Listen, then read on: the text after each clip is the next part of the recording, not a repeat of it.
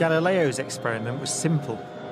He took a heavy object and a light one and dropped them at the same time to see which fell fastest.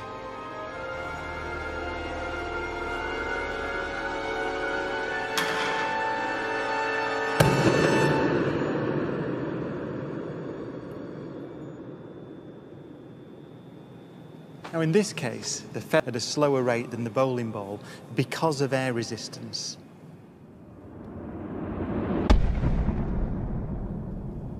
So in order to see the true nature of gravity, the air,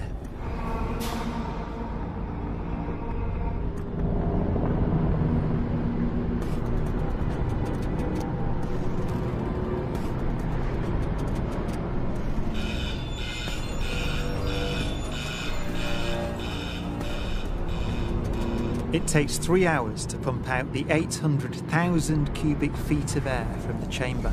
Okay, we dropped 2 millitorr in the last 30 minutes. But once it's complete... 2, 1, release.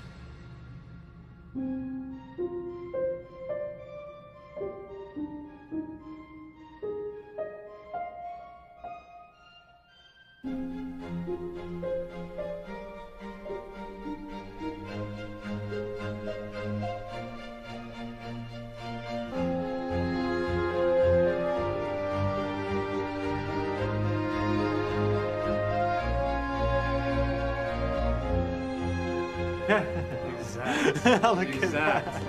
They came down exactly the same. Wow. Look. Watch right there. Look at how they hit right there. Exactly. You're back on the side. Exactly the same. Feathers don't move, nothing. Look at that.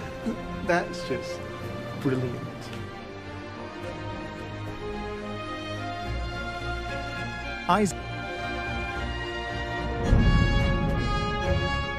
He reasoned that if you couldn't see the background, there'd be no way of knowing that the ball and the feathers were being accelerated towards the Earth.